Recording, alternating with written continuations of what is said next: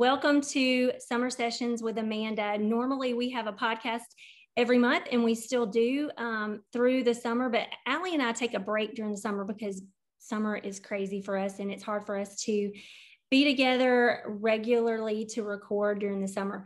But you can catch the podcast on iTunes, Spotify, and livingoutloud.today, our website, all throughout the summer. And also this YouTube show, our Titus Tea Time, will resume back in the fall. We're going to talk about loving our families. And so we're just taking a break with that for this summer. But Summer Sessions with Amanda is here. And I just wanted to do this because I wanted you guys to meet some special friends of mine. And today we have Katherine Haik. And she is a friend I met a few years ago through mutual friends, Kenny and Valerie Dean. And I just fell in love with Katherine, and you will too. So I'm going to read her bio really quick because it's long. It's awesome. It's Katherine Haik is best known for being crowned the youngest ever Miss Teen USA in 2015 when she was 15 years old.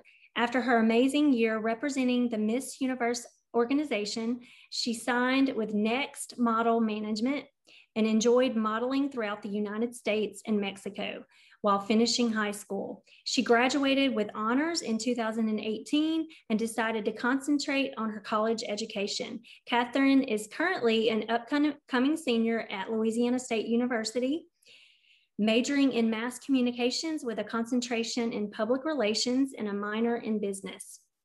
She loves being involved on campus in her sorority, Kappa Delta, multiple honor societies, and campus organizations. And when she's not studying or working at Move Me Marketing as a content creator, Katherine can be found working out, shopping at Home Goods, or drinking a coffee at the nearest coffee shop. So welcome, Katherine. Thank you. I'm so excited to be here. You are awesome. And we have a lot in common. So number one, coffee. Love coffee. What's your favorite coffee? I get a hot vanilla latte or sometimes a cold brew. Just kind of depends on the mood.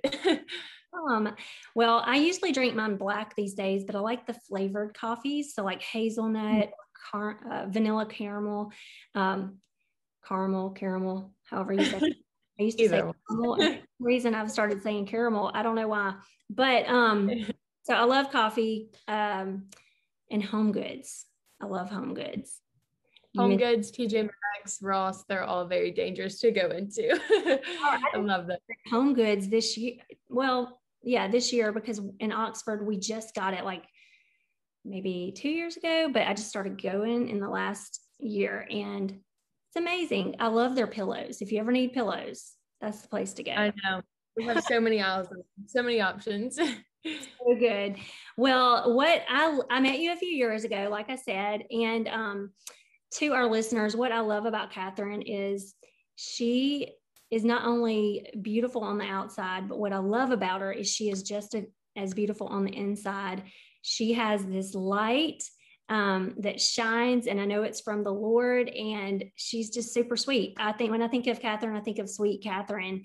So I can't wait for you guys to get to know her through this interview. We've got a lot of questions. And so thank you, Katherine, for just taking the time to be with me this morning. Of course, I'm so excited. Okay, so the first question is, what made you compete in Miss Teen USA? So I guess it kind of starts with my mom and my sister. So my mom kind of did pageants when she was younger, I want to say, and then my older sister did a few. And growing up in Louisiana, there's so many festivals for anything you can think of, and there's always a queen. So I did a few of those growing up, but nothing really serious, nothing like toddlers and tiaras, crazy. And then I started working with a coach, and he kind of coached the older girls that were going to Miss Louisiana or Miss Louisiana Teen USA. So I kind of grew up watching it and kind of looking up to those girls. And then one year I got to go to fantasy camp with the Miss Louisiana pageant. So it's kind of like a little experience for younger girls to go and learn how to do your hair and makeup and go backstage and walk on the stage and stuff. And I was like, oh, like this is really fun. Like I could maybe see myself doing this one day. And then the next year I decided to do it. I was 14. And my mom was kind of like, you're so young. Like the age division, I think, is like 14 to 19 or 18. So, and no one really wins that young. So she was kind of hesitant to it. And she's like, we'll let you do the prelim, see how that goes. And then we'll move on from there. So I did the prelim. I won it at 14 and then had 2 to 3 months to get ready for Miss Teen Louisiana. I got there. I was 14 again, the youngest one, made top 15, top 10, top 5. And I was freaking out because at the time I kind of didn't really prepare for top 5 because like the goal was 15. I really wanted photogenic for some reason. So 15 and photogenic was kind of the goal. Of course I wanted to win. I just didn't know that was like an option almost.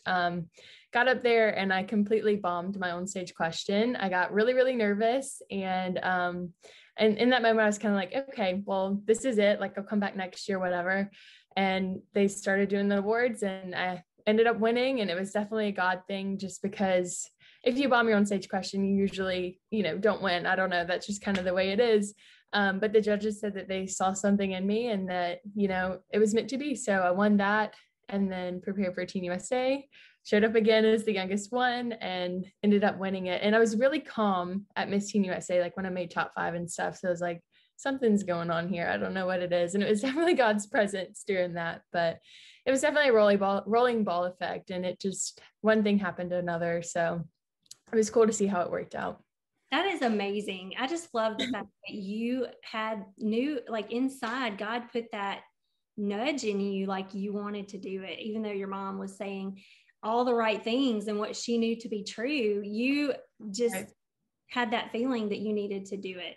And so I love how God does that for us and kind of he guides us.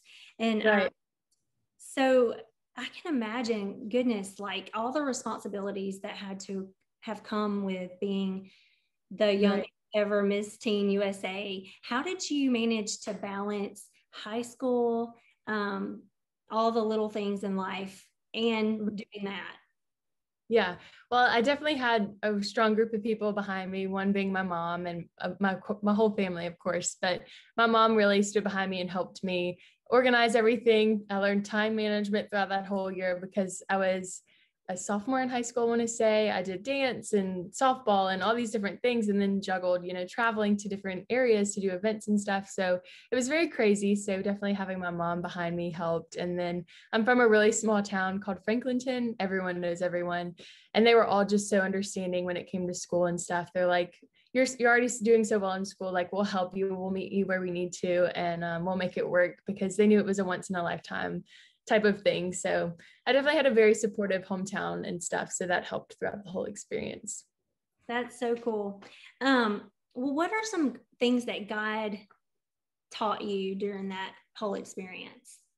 Yeah, so I definitely learned a lot about myself throughout that whole year. And one of them really being that God really places us in situations and experiences for his plan. And, I would have never thought or imagined that I would have been given this platform to reach so many people and stuff, and really just realizing the importance of using what he's given us to, like, for his glory and to reach others and to spread his love and joy in any way we can, whether that be through meeting people and interacting with them, or maybe just posting positive things on social media to be a role model or just a little light of joy. So I definitely just learned the importance of glorifying him in anything that he puts us in. It's so good. And you've done a great job of just using that platform to do just that. So many times we can see places that maybe God has put us, but we don't see that they're places that God has put us, because a lot of times we think that we have to be in the spotlight to be doing what God wants us to do. But a lot of times, God puts us in different places, and spotlight or no spotlight, they're all equally important. Being obedient to where he has called us. And, even in ministry, I see a lot of times the race to be famous, and people feel like they have to be well known to be doing the ministry that they're doing. And that's just absolutely a lie from the enemy. God has not called everyone to be famous. And everything is just as important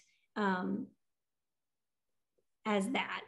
And so I love, though, where he puts us is where we need to shine the light. And God has placed God placed you in that, on that platform, and you've done just that. And I'm so proud of you for choosing that and doing that. If you could give advice to a teenage girl who may be thinking about competing in any kind of pageant, what would you give her? So I've had the opportunity to kind of be on the other side of things. I've gotten to judge Miss Teen USA, Miss North Carolina, and Miss South Carolina. And it's been really fun sitting on the other side of the table and really seeing that, you know, when you're going into a pageant or maybe a job interview or something else, the people who are sitting there aren't necessarily looking for you to check off all these boxes of certain characteristics or things like that. They're really just looking for someone that is ready for the job and that is themselves, and really just know that you don't have to change yourself throughout the whole process. Go into it as yourself. And if it's a part of God's plan, then it's going to work out. And if not, maybe there's something else for you that he's holding on to maybe a little farther down the road. Trust his timing and go for it, because I could have let so many things hold me back from deciding to compete in Miss Louisiana and the Miss Teen USA. I could have held back that I was too young, or that I didn't love speaking in front of people at the time, or something like that. But when you step out of your comfort zone and you truly trust God that, you know, he's got your back, he's going to help you through this, you'll see amazing things. So just go for it. Do it. So good. Great advice. Okay, here is a question that I was kind of proud of when I was coming up with the question. Proud of it because it is huge in our walk with Christ to know this. And so my question to you is, how did you remind yourself when you had that title as Miss Teen USA, that your identity did not come from that, that it is, your identity is in being a child of God? How did you remind yourself and keep focused on what was important there? Yeah. So definitely going into the whole process itself. Before I left for Miss Teen USA the night before, I love journaling my prayers and just devotions in general, because I love being able to go back and see what I've prayed for and see kind of how God has worked through that, or, you know, made something happen. And just before going into it, I had it in my head that, you know, if this is part of God's plan, it's going to happen. You know, God, if you're going to put me in this position, you know, help me show you through, you know, my light and stuff. And so definitely just noticing that, like, anything that God gives us, whether it be big or small, he's going to use us, and that we need to use what he gives us to his glory. So just knowing that, you know, my identity is not necessarily in this worldly achievement, it's in him, and that he's given me this achievement and this spotlight to, you know, impact others. If that makes sense, that was kind of all over the place. And then, you know, just having people behind me, like my family, my friends that are walking with me in my life with Christ, you know, just reminding me of that, you know, not letting me get too overwhelmed. I mean, I was so young at the time too, so I needed people kind of guiding me and helping me through that as well. But definitely just realizing that our true purpose is here on earth is to, you know, glorify him and to live for him. So not getting caught up in worldly things. That's truth right there. And I'm glad that you shared that, because it's so important that we do, because so many times, you know, we want to label ourselves as being what we do, and the titles that the world wants to give us. And being a child of God is number one. And so I'm so glad that you know that, and that you're able to be a light in that, an example of reminding others of that. So how was life after the crown? After you had to give up your crown? Was that hard? Yeah, it was very strange, just because I went from, you know, going to all these events and traveling all over the place and having that spotlight, you know, that platform, and then going back to high school. You know, I was so young at the time, and previous winners had all these plans of like going to college and moving to New York and lots of different things. And mine was very different, because I was the first one to ever be that young and have that title. So I just was going back to high school. I was going back to start my junior year, you know, to go to dance team practice, just things like that. So it was very strange, and it was definitely a transition. And that in that moment, I kind of saw, you know, my identity shifting. You know, if I would have seen it as like being Miss Teen USA, that was stripped away. So then I would have been left with nothing, but I was left with having my identity in Christ. So it was very strange, but then again, it was very refreshing, I guess you could say. I was excited to go back to a little normalcy, but I signed with a modeling agency kind of right after. So that was kind of like the next big step, I guess you could say. But it was nice going back home and spending time with friends and family. Awesome. Do you ever plan on competing in Miss USA? Do you get this question a lot? I get it all the time. And if I had $1 for every time, I would be rich by now. But my experience was so good. I grew so much throughout that year, and those experiences and the people that I met will forever, impact my life and be in my life. I'm not going to say no because I had such a great experience, but I'm going to say no for like in this point of my life, if that makes sense. Like it's not my time right now. Maybe give it a few years and we'll see. But right now I'm going into my senior year of college and I'm trying to figure out plans for after college and everything. So right now it's not the right time, but I'll never say no. We'll see. I think that's wise. It's very wise because we don't, I answer that question a lot too with different things. I'm like, you know what? I'm never going to say never because God has taught me that he has the plans. My job and your job is to seek him, and then he will show us in his time, his plan. And so that's my advice to my sons, especially my sons in college and graduate next year. Because there's this pressure of like what we're supposed to do in life, and always asking, I'm like, you know what? It's okay that you don't know. Your job, your one and only job is to seek the Lord, and he will lead you and guide you, And so I think that that's very wise. You answer that question. Great. I've quickly learned that if we try to make our own plans, it's never going to work out. Anytime in my life that I've tried to be like, I'm going here and I'm doing this and this is it, and then it just doesn't work out. And it ends up being great. Like his plan and whatever happens after ends up being so much better than what I had planned, So it's awesome to see how he works and how we have to be patient. Because if we just look at that moment and we're like, oh, goodness, but if we see the bigger timeline, then we can see truly how much greater his plan was. That's a good word. What are your passions, Katherine? I have a lot, but the ones off the top of my head right now, I definitely love serving people in my community. That really started when I was younger, in high school and different clubs and stuff. And then that's kind of translated into my college experience. I love working with special needs individuals and adults. That's something I worked with that cause a lot during my year as Teen USA. So in college, I joined the Best Buddies Club. I love just being involved in any way. I love going to do the Night to Shine prom in Baton Rouge. I don't know if you've heard of that. Have you? Yeah, I do. Yeah. I love doing things like that and just, spreading love and joy. It's just so much fun to see that and getting to bless people and have fun with it. And then I love pouring into young. Real quick, pause. Have you gotten to meet Demi Tebow? I have. Yeah. Okay. It's such you love that world. And then like the pageant thing, I'm thinking y'all need to be friends. Right. Yeah. No, she was Miss Universe a couple years after me, but when I went back to judge Teen USA, she was there. So we got to meet. And it's so weird because I don't think of myself as famous. I don't know. I can't think of myself as that, but I guess in the pageant world, when you're a national title holder, people know you and stuff. And she was like, oh my gosh, I know you, all this stuff. I'm like, oh my gosh, she knows me. This is so strange. You were Miss Universe. I've watched you. She's the definition of famous. So I guess I was just a little starstruck in the moment that she knew me. I don't know, but she's very sweet, very sweet. But yeah. And then another passion of mine is pouring into younger children. I love being a camp counselor. I've learned that early on in my high school years. So I've loved mentoring and being just a role model and a friend to a lot of campers through Camp Fuego and Camp Ozark and stuff. And then I love traveling too. I studied abroad in France a few summers ago. That was kind of the top of my traveling list. But yeah, I just love exploring new places, and I've been to Honduras on mission trips and stuff. So it kind of all circles back to traveling and meeting people and showing them love, I guess.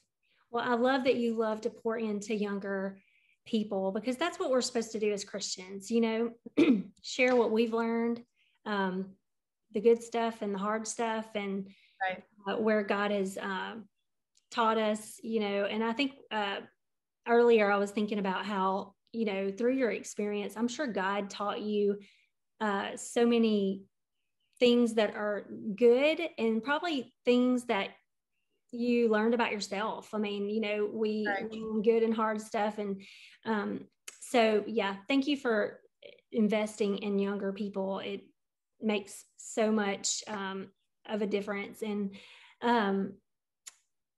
my next question is, what is your favorite Bible verse?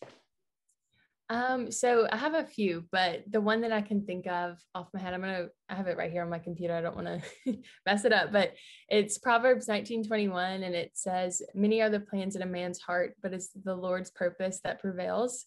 And that kind of goes back to the discussion we had earlier about, making our own plans, and how I've said anytime I've tried to make my own plans, they always get wiped away because I'm not the one that's supposed to be making my own plans. But I really clung on to this verse in my transition from high school to college. I was so overwhelmed with, where am I supposed to go? Where am I supposed to meet new people? And what am I going to do with my life? And all those big decisions. And I clung on to this because I'm like, it's going to work out the way it's supposed to. So I've held on to this verse a lot of different seasons in my life. So it seems to always be a good one. I love it. Well, I was thinking about you today, and the verse that I think reminds me of you is, I need to read it. It's Exodus 9:16. It says, "But I have raised you up for this very purpose, that I might show you my power, and that my name might be proclaimed in all the earth."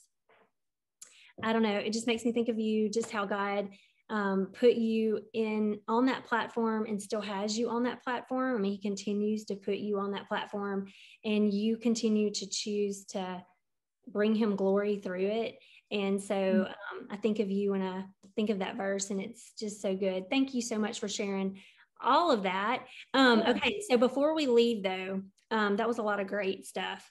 If you know me, we have to talk about some random unimportant things, because I just think life is serious, and we have to have those serious talks, but we also need to talk about just silly, weird things, right? So we, first of all, we talked about what you liked, and fun things. We both like coffee. Allie and I talk about this on the podcast, and we talk about what is our favorite find or favorite thing that we may be just really liking or loving right now.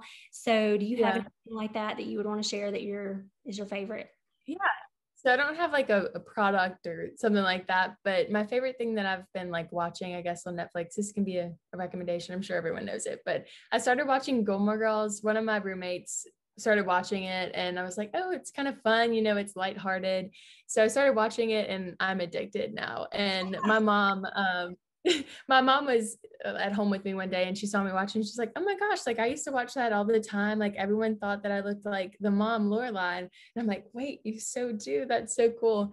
So I'm making my way through it, but I'm trying to watch it slowly because I hate finding a good show and then it ending and having to find a new one. So that's my favorite. I do see your mom in her, and also Lauren Graham. I never really watched Gilmore Girls, but I remember people talking about it. She is in this new series, the Mighty Ducks new series, and we've been watching it as a family just for fun. Cool. And she looks like my sister too, so much. People used to tell me that, and now I'm seeing her mannerisms. I see your mom too. That's so fun. Right. They need to go into acting. They need to follow her footsteps. Okay, so here's my other question. So is there anything that you can't relate to, just that comes to mind? So example, I can't relate to picky eating. So my whole family, they're picky eaters, and I can't relate to that because I can pretty much eat anything.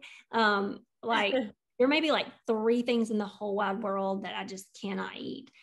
Other than even if I don't like it, I can make myself eat it. So I can't relate to picky eating.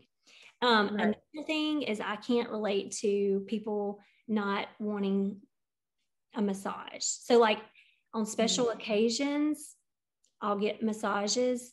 I always tell my boys, you don't have to buy me anything for Mother's Day. But if you're thinking about it, don't even think about it. You can never go wrong with a massage, because I love massages. So when somebody says to me, like this has happened a few times, and no judgment because God makes everybody different. And they say, I just don't like people touching me. I'm like, oh my goodness, I can't relate to that because I love massages. Anyway, Right. it's like one of my love languages. It's not even in that book, but it's one of them. Yeah. Anything you can't relate to. I can definitely relate to the picky eater and the massage. Like anytime I get a massage, it's the best thing ever. But Yeah. I can also think of like not being able to relate to the fact that people don't like coffee just because like Yeah. I don't think I liked it when I was younger necessarily, but when I started like the whole Teen USA thing and losing sleep and traveling so much, I quickly found coffee and love it. And I like need it in the morning. Like every morning I need the coffee. So, but two of my best friends don't like it. So I guess I can make it work with people that don't like coffee, but that's something I don't understand. Yeah, it's like, I mean, I can still hang out with them and be friends and be close to them. I just can't relate to the situation. Like, right. And then also people who like don't like dogs. Like I'm such a dog lover. I grew up with dogs, so I just don't understand. I don't. Yeah, well, and I can't relate. I cannot relate to liking cats. Yeah, ever. I can't relate. Right. So. My aunt has two cats that are like, I don't know the kind, but they're like really fluffy. I don't know. It makes them better if they're like really fluffy. Yeah. But cats are not my favorite either. So much more a dog person. So that's so fun. Okay, so I hate that our time has come to an end. I could talk to you forever, and you do need to come to Oxford because you need to come see our golden doodle. I do. I've seen pictures. Also, you haven't met her in person, and she is like the best dog ever, and she's having puppies. So you need to come this summer. Yeah. She has puppies, so you can see her little puppies because you would love that. But can you tell our listeners how they can stay connected to you? I mean, I know you don't have a book or anything, but you might in the future. And you have Instagram. And yes, I have Instagram. It's just Katherine Haik, and yeah, you can follow me there. I just post about normal life stuff, maybe some encouragement. So you can find me on there. Katherine, this has been a pleasure. And I love you. I think you're precious in every way and just so proud of you and who you have let God be through you. Thank you. Yeah, I've loved coming on and chatting. It was so much fun. And I hope anyone listening got something out of it. So thank you. We'll see you later.